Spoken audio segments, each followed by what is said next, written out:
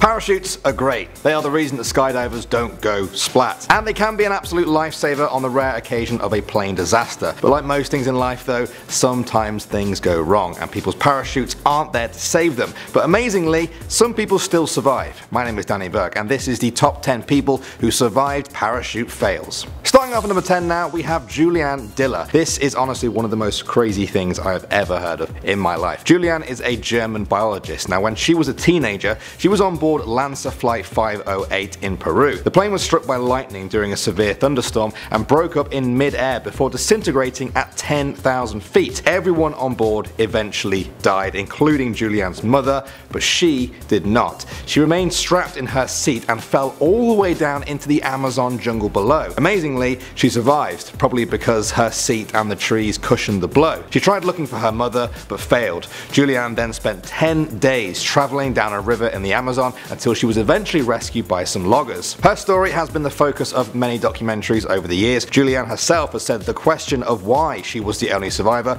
will always haunt her. Next up at number 9 now, we have Michael Holmes. In 2006, this skydiver from New Zealand was very experienced, having 7,000 jumps under his belt. Then one day in December of that year, something went horribly wrong. He jumped out with his fellow divers at 15,000 feet. He took pictures all the way down to 2,000 feet, but when he tried to open his parachute, he just started spinning. He tried to open his reserve parachute after that, but the spinning just continued. He was experienced and he knew at this point that he was probably going to die. He made peace with the world and everything went dark, in his own words. Michael then woke up in a blackberry bush no more than a meter high. He had shattered his foot, his leg, his left hip and his shoulder. It's thought that the bush and the angle that he landed at and that his body was relaxed were all factors in his unlikely survival. Alright, next up at number 8 now, we have Vesna Vulovic. She was a Serbian flight attendant who holds the Guinness World Record for surviving the highest fall without a parachute. On the 26th of January 1972, the plane she was on exploded due to a briefcase bomb.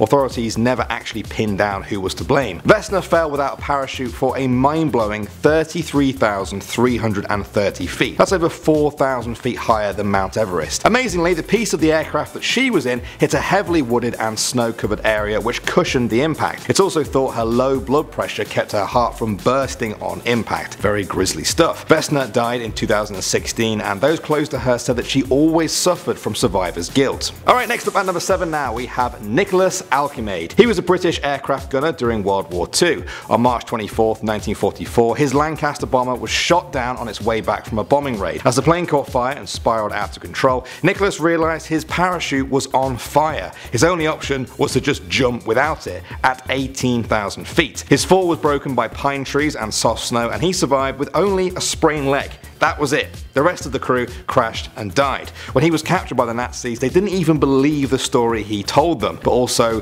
why would you make that up? Seems a bit weird. They eventually believed him though, and Nicholas was held as a prisoner of war until the end of the war. Alright, moving on to number 6 now, we have James Boole. He's a British athlete skydiver who has completed over 2,500 jumps, sometimes doing 5 in a single week. In 2009, he was filming a TV documentary in Russia. He had to skydive next to a volcano to film the shot that they wanted. During the dive, James was so focused on filming the shot that he realized he'd actually gone past his point to release his parachute safely. He knew this because he could actually make out the texture of the snow below him. It was way too late. He pulled his parachute anyway when he was just 20 meters above the ground. It swung his legs up in the air, but his back just slammed right onto the ground. He broke his back and was bleeding internally when the rescue crew found him. Luckily, the break was stable and he suffered no neural damage, which meant that he was able to walk again within a single week. And the craziest part for me is that the accident didn't even stop him from jumping again. Alright, moving on to number 5 now, we have Ivan Chisov. This Russian pilot was forced to bail out of his plane during an air battle.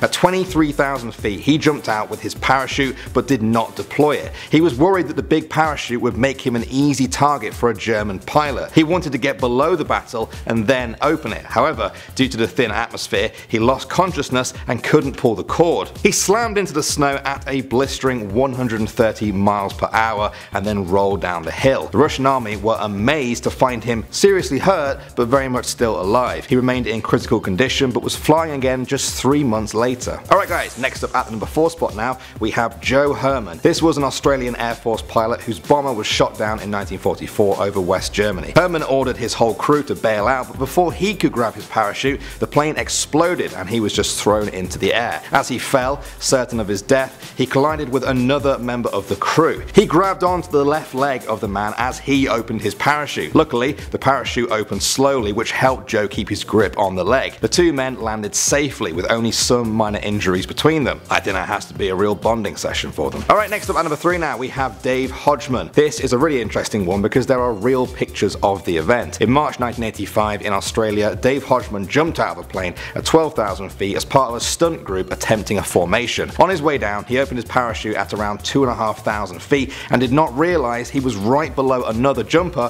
who also didn't know that he was there. They collided in mid-air and their parachutes became tangled. People watched below in horror as they just spun and spun around. Dave's parachute was completely collapsed and they were both relying on the other parachute for their survival. They hit the ground hard but both escaped with minor injuries. Alright, next up at the number 2 spot now, we have Alan McPhee. This is an American man who was another World War II pilot. His plane was shot down by the Nazis over France in 1942. His parachute was damaged in the attack and so he jumped from the plane without one at an astonishing 22,000 feet. He quickly lost consciousness due to the altitude. Then he crashed through the glass roof of the train station in the French town of Saint-Nazaire. Amazingly, the glass absorbed a lot of the force of the impact and Alan survived. He was taken as a prisoner of war and treated for his many injuries but made it back to America when the town was liberated in 1945. And finally at number 1 now, we have Shayna Richardson. This one has an insane twist at the end. In 2005, this woman from Missouri was on her 10th dive with a brand new parachute when something went seriously wrong. At about 3,000 feet in the air, her parachute failed to deploy properly. She accepted that she was going to die and slammed into the ground at 50 miles per hour.